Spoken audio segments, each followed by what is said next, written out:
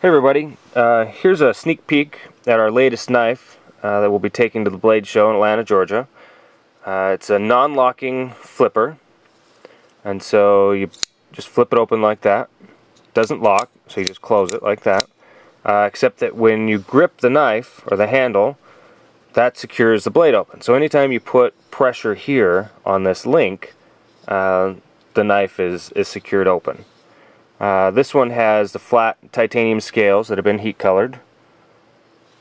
There's a LMAX blade that's been bead blasted and tumbled.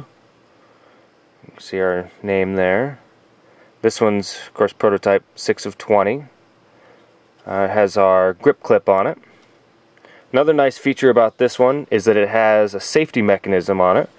So this little roller here, you can roll that back, and that secures the blade open even when you're not gripping the knife. And you can see in here, these are the little lock, the safety parts. So that's the first version. The second version here has carbon fiber inlay. Everything else is the same.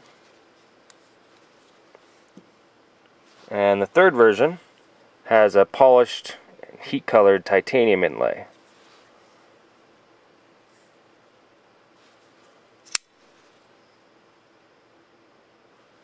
So those are the three knives that we're taking to Blade Show.